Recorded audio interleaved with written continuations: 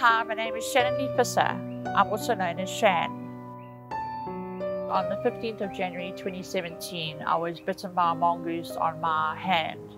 And 24 hours later, I started reacting to something and landed up in the hospital the next day. And I can remember telling the nurses in the casualty that my hands and feet were on fire. And when they felt them, they said no, they were ice cold. After that, I don't have any memory.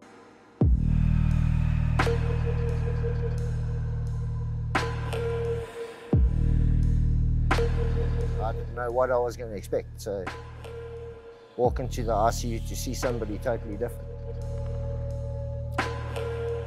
Colour change had already kicked in. She was like a light grey in the face and all that. By that stage, her hands had already started to go black. Her feet going black. The nose had already started taking effect and working its way into the system, so it was like frostbite. They were doing blood test after blood test to find out what had caused the septicemia, and unfortunately they couldn't pinpoint exactly how the bacteria had got into my bloodstream and caused such havoc. You suddenly get awoken and get told that you've had a traumatic situation, accident, and you're now going to have limbs amputated, and they needed her permission to amputate.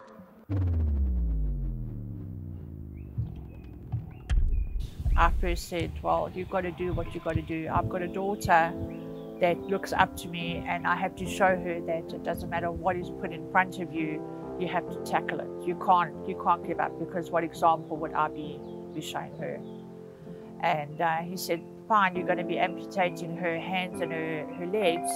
What are you going to do about her face? And they had to show me that my nose had turned black, my lips had turned black.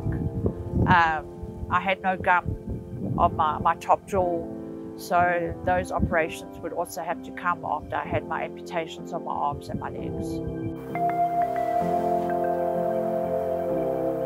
When I was wheeled into my first operation to have my legs amputated on the 6th of February 2017, you don't normally sit up and look around the operating room, and something said to me, sit up and look behind you. And when I looked behind me, on top of the door there was a cross. And I knew there and then everything was going to be okay. I was going to be looked after, and I would get through anything that was to come.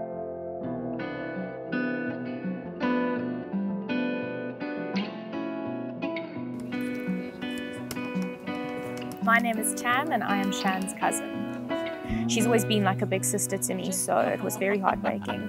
And then when I came out, it was outside of her hospital room, and I looked in, and it was like the first time I'd seen her with no legs. And I think that moment was when it all became reality. And I walked in there, and she was this light. She was so graceful, and she was so happy, and she lifted all my spirits. And from that moment, Shan has done that for me and for so many people. She's so comfortable in this, and not comfortable in a negative way, in the most beautiful way. She's just so positive, and I really do feel like this is like a rebirth for her. Every couple and whatever has the good days and the bad days, but my job is there to make sure that she doesn't go down, because she's a hell of a positive. Unbelievable determination to tell her story and share with people, and determined to survive. Having said that, she's been through close to 60 operations in a period of 4 years, less than 4 years. It takes strength of character to come back from each and every one of those. Now she's starting to be able to tell her story and help others who have faced the same situation that she has. My dad has your questions, Kay.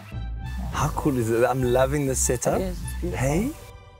Shan's now getting involved in a talk show, TV talk show. When you've been bullied as a child, it kind of goes into your young adult years. People might be nasty, but try and just forget about that and focus on the good that's out there. I have decided to do this talk show to motivate and encourage other people. You've become a specialist at hospitals now, hey? About 66. I heard that. I can't even count up to that number. Yeah. People are going to find it fascinating what other people go through and what rare illnesses are out there that they've never heard before, and hopefully they'll be educated a bit on what people go through. People must come out, they must tell their stories. The condemning thing about having lupus is that people say, well, you don't look sick. You're dancing with death, and that fear and that horror. You know, I was looking down the barrel of a gun. I'm going to change people's lives one person at a time who have gone through what I've been through and felt the same way. Everybody's challenges are different, and it's the way that you tackle them and the way you see them. I don't think people realize exactly how much it costs being an amputee. I did have prosthetic legs, and I can remember my prosthetic guy bringing my legs to me and saying, I'm a double leg amputee, it's a bit difficult for people to sort of get the gist of things. And I said to him, there's no ways you can bring my legs and put them in front of me and say, today you're just going to sit and stand. I was determined to walk, and I saw a walker, I asked him to bring me the walker, and I was up and walking. Unfortunately, with my skin being so sensitive after everything I've gone through, all the operations, anesthetics, antibiotics, I became allergic to the liners and started getting a terrible rash. I went to another prosthetic guy in Durban, and he said that we're going to have to try something else. And he started talking to me about an operation that's done overseas called osseointegration. Now, this entails a titanium rod that is put into the existing bone in your leg, and then the prosthetic is attached to that. So there's no invasive socket over my leg. But because it's a new thing done in South Africa, medical aid is still not sure of what the outcome is and the success rate. So unfortunately, they have declined this operation. So if I don't raise the funds myself, I'm going to be stuck in a wheelchair for the rest of my life. The only thing that's stopping me from getting up and walking is having legs. I'm not a paraplegic who's bound to a wheelchair because she can't walk. It's because I don't have my legs to walk. I chose to be a warrior, to carry on and not sit back and think, you know, let me just give up because of what I've gone through. And it's also important to know that what you're going through, it's not easy. No. It's not, but it life is in difficult. general is not easy. It doesn't matter who it is, whether you have a disease or a disability. Everybody goes through their own battle. Absolutely.